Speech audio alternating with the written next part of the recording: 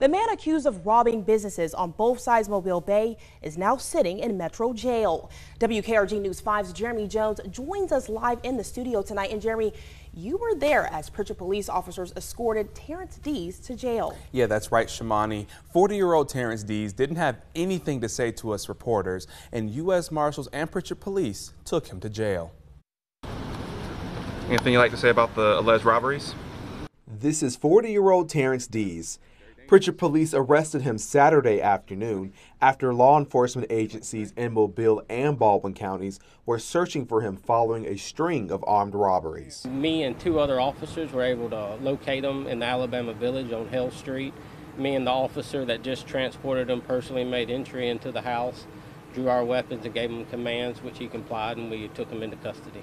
In reference to the crimes that Mr. Dees committed, he's committed numerous robberies within the city of Prichard, as well as Daphne and Mobile. This is surveillance video of the Exxon gas station on Highway 98 in Daphne.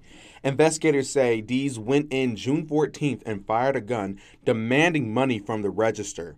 The cashier was scared and was unable to open the register, and he ran out empty-handed. That same night, Mobile police say he went into this Waffle House on Spring Hill Avenue.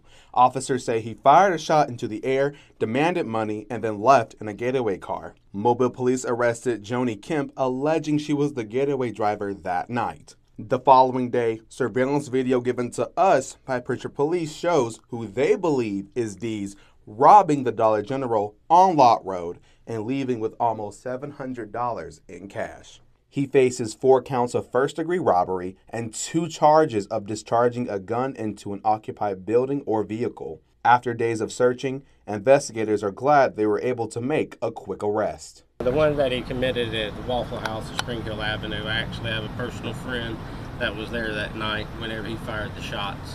So I'm happy that I was able to personally make this arrest. We reached out to Daphne Police, and they tell us if Dees is released on bond in Mobile County, they'll pick him up to face his charges in Baldwin County. He's set for a bond hearing Monday. Reporting in the studio tonight, Jeremy Jones, WKRG News 5.